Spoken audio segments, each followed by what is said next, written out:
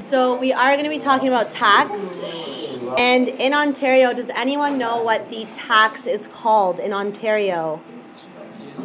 HST, Harmonized Sales Tax. Does anyone know what percentage you pay tax? What percentage? Good. The HST in Ontario is 13%. So this goes back to calculating the percent of a number.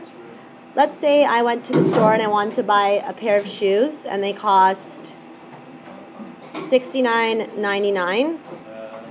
Well, I'm not going to go to the cash register and the cashier is not going to say to me, you owe me $69.99, right? I need to pay 13% tax on top of that. So I need to pay an additional 13%. I'm going to show you two methods. The first method is the long method because I want you to understand how this works. We're taking 13% and I need to know what is 13% of the price. So we just did this. How do you calculate percentage of a number? Turn 13% into a decimal, which is 0.13. Of means multiply by 69.99. What do you get? So the answer we get is 9.0987, but this is a dollar amount. I need to round to 2 decimal places. Okay? I want to round off the pennies. Look next door. Is this number greater than 5? So what am I going to do? Am I going to round up or is it going to stay the same? So it's approximately equal to $9.10. What does that number represent? The tax, right? This just represents tax because tax is 13%. Well, now I need to know when I go to the cash register, what is she going to ask me for? What is the total price? What was the price of the shoes?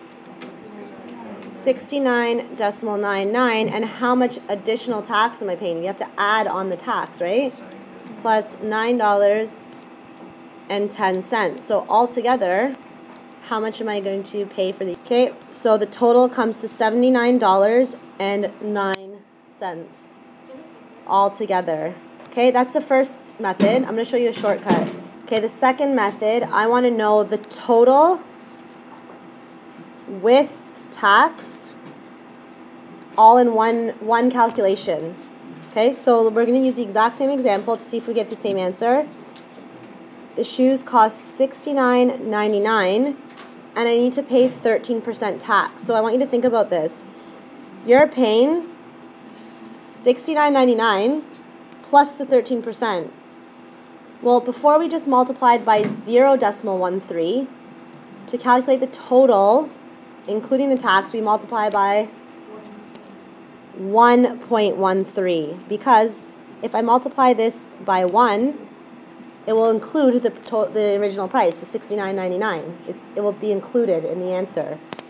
So what's 69.99 times 1.13? Okay, we get the exact same answer, 79.09, all in one calculation because I put this 1.13 in front of it. So to calculate the total with the tax, all we need to do is multiply the original number. Made with Doodlecast Pro.